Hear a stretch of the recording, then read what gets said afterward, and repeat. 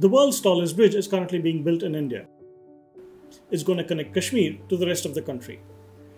This is going to be a part of a railway line known as Udhampur-Srinagar-Baramulla Rail Link.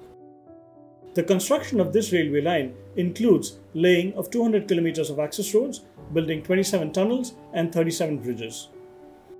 The Chenab Bridge is going to be built on the treacherous terrain between Katra and Banihal. The 1.3 kilometer arch bridge consists of two parts.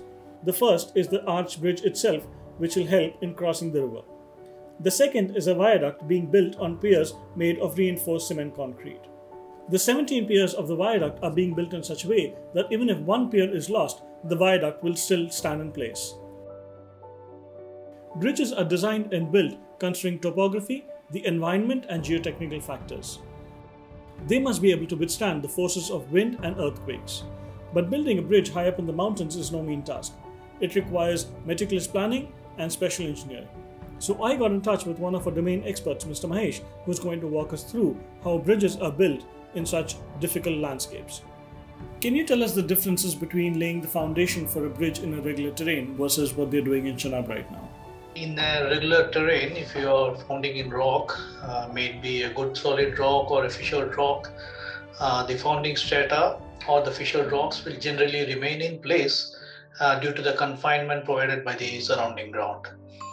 Whereas in Chenab, the major challenge was the jointed, weathered and weak Himalayan rocks, and especially on slopes. The fissured rocks in slopes are not stable to support the foundations, so hence these have to be treated.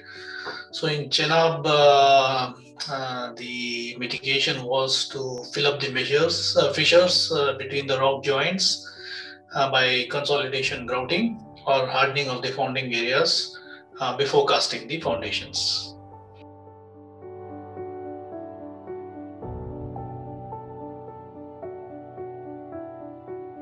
Okay, and what is this grout made of?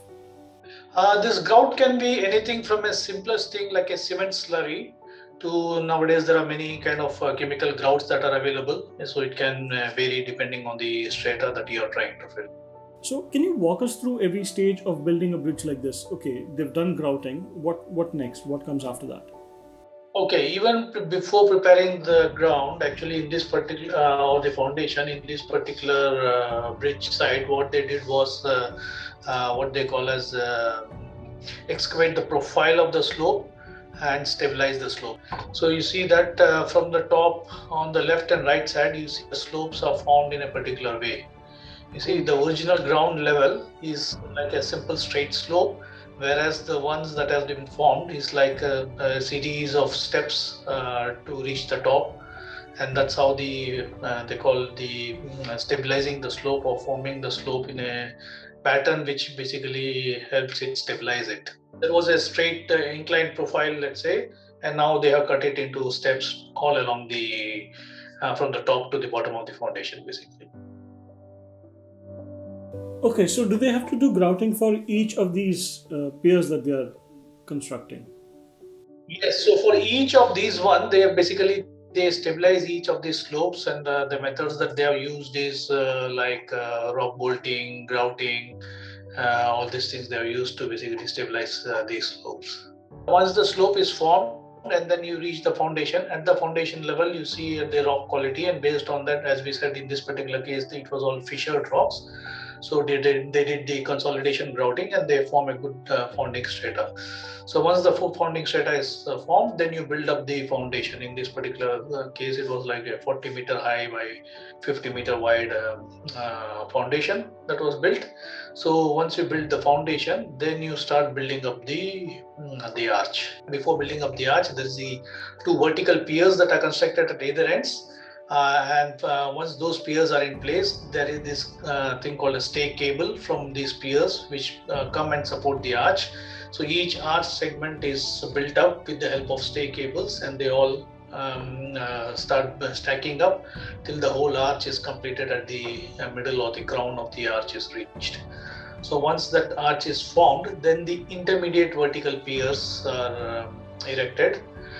And once the piers have reached the superstructure deck level, then the superstructure is launched from either end on both sides and until they meet at the center, and the whole deck is formed. And once the deck is formed, then you lay the tracks on top of it, and it's ready for carrying the trains on it.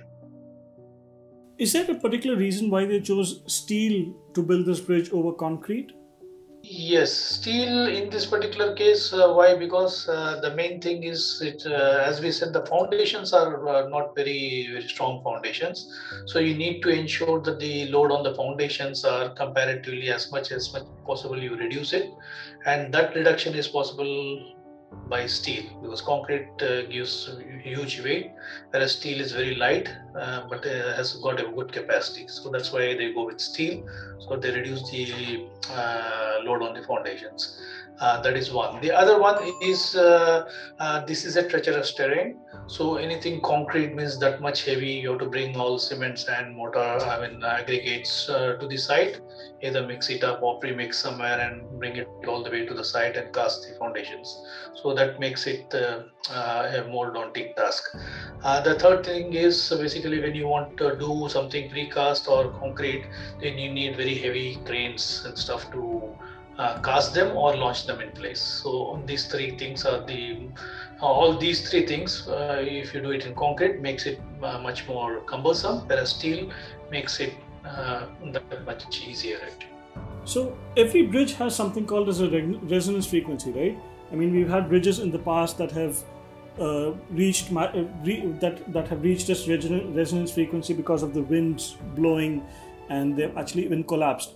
So what are the steps that engineers take to counteract this phenomenon?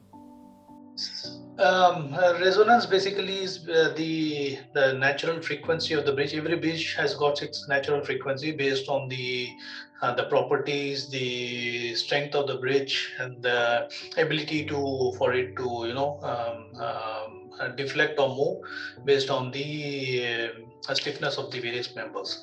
And when wind is acting on it, then it has its own frequency, and it tries to basically deflect the bridge based on the wind force.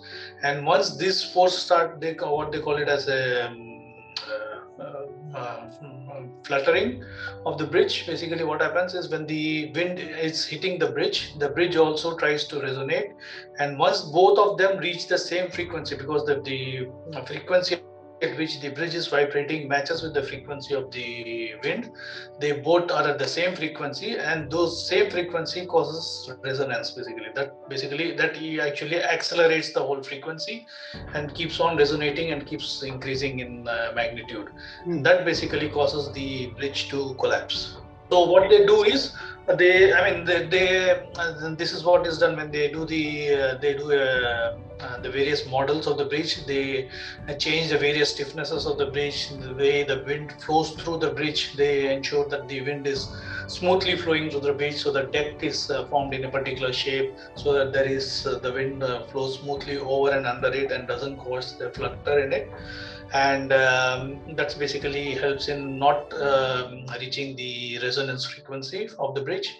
And this is also before constructing of the bridge. What they do is they do a wind tunnel testing. A scale model of the bridge is made, and it is put inside a wind tunnel, and the wind forces are applied on it to check how the bridge is behaving.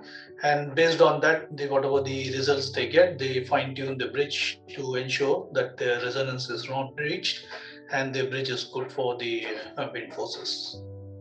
And what are the other challenges that you think that the engineers would have faced while building this bridge? Yeah, this particular bridge as it is, we already talked about it. It's not a regular terrain. It's difficulty of transportation of material and working at height about 360 meters, working at height safely. That itself is a big challenge. It's difficult, steep slopes, deep valleys, inaccessible areas, high winds, and low temperatures. And also the requirement to work on the bridge without obstructing the river. So these were the major things that were faced at this particular bridge site. And whenever the wind speeds reached 50 kmph, kilometer per hour or more, they actually stopped work. Oh, so they actually stopped work. It must be quite scary being on top, right? I mean, definitely, I will never definitely be on top of it. After finishing it, I will go there. But having said that, I have been on bridges which are like maybe it's not so high, maybe 80 meters high. That's what I have been. Well, thank you so much, Mahesh, for taking the time off to explain how bridges are built in such difficult landscapes. It's a remarkable bridge to even look at, and I'm sure it's going to be fantastic to travel across. And let's hope they finish it soon. Yeah. Okay. Thank you. Thank you.